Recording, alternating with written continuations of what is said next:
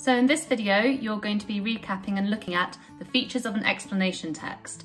And lucky you already looked at this last week with Kate. But last week's explanation text was all about volcanoes, and this week's explanation text is all about plants. So make sure you're listening, and after this video, I would like you to go to the dream text and see if you can spot any of these features.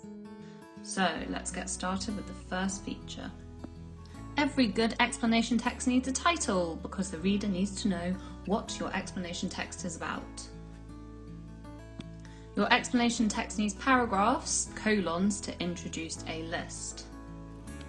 So when you are introducing a list, you can use bullet points to help you really clearly lay out your list. And you can see this in the example in the dream text, because in the beginning I've done, this text will explain the three main life processes in plants. These are colon, plant life cycles, plant reproduction, plant classification. This really helps the reader to clearly see what your explanation text is going to be all about. Brackets are really important in explanation text because it's a way of adding extra information. Subheadings.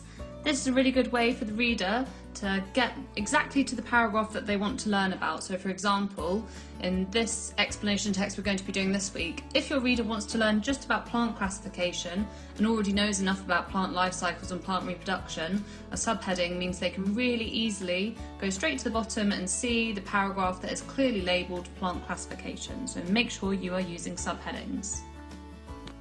Present tense. Our explanation texts are going to be in present tense because this stuff is happening all the time and it's happening right now. Third person. Technical vocabulary. This is really important, especially in a science explanation text, because you need to have all the correct words to explain what you're talking about. So for example, some of the words from plant life cycles is the word pollination, the word dispersed, and these words are going to be really important for your reader. It's going to be diagrams. Either draw them yourself or you can get pictures, like I did, from Google to put into your explanation text. And these next two features are going to be an extra challenge. So the first extra challenge is going to be passive voice, which you learnt a lot about last week in grammar. So if you're still not quite sure what passive voice is, make sure you go to last week's grammar slides. Week 3 at the very bottom. And the final extra bonus feature is using relative clauses. So I know there seems to be a lot of features there, but I know that all of you definitely know how to use most of those features, okay?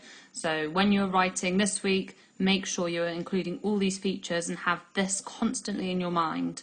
I will take a picture of this and post it up so you can keep looking back at it.